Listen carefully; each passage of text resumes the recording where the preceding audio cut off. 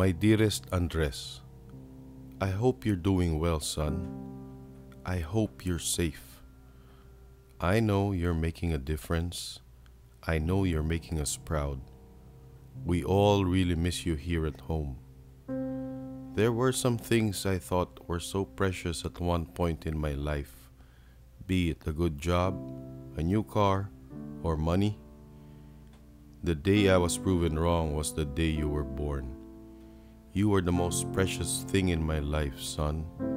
I love you the most. I used to have this idea that one day my son would be a doctor just like me. But ever since you were a kid, I saw a patriotic little boy that wanted to serve his country. Now you're living your destiny, and I'm happy for you and so proud of you, son. But the thought of losing you in battle haunts me every day. It always has. I guess that is the kind of sacrifice a father makes so his child can follow his dreams. I know this letter will never make up for the shortcomings I had and all of our differences, but nevertheless, I love you. If this letter also has to mean goodbye, then so be it, because I know you will always be with me through him.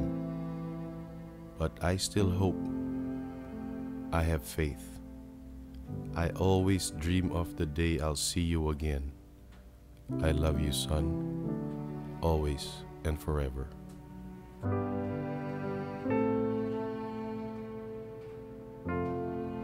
Love, Dad.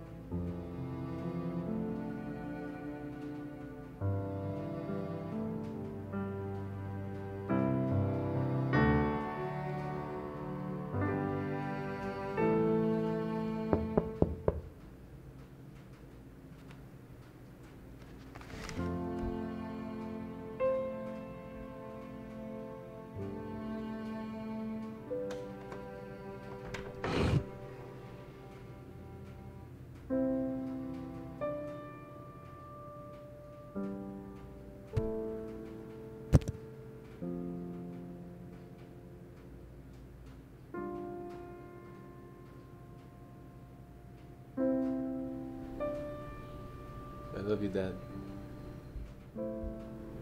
I love you, son.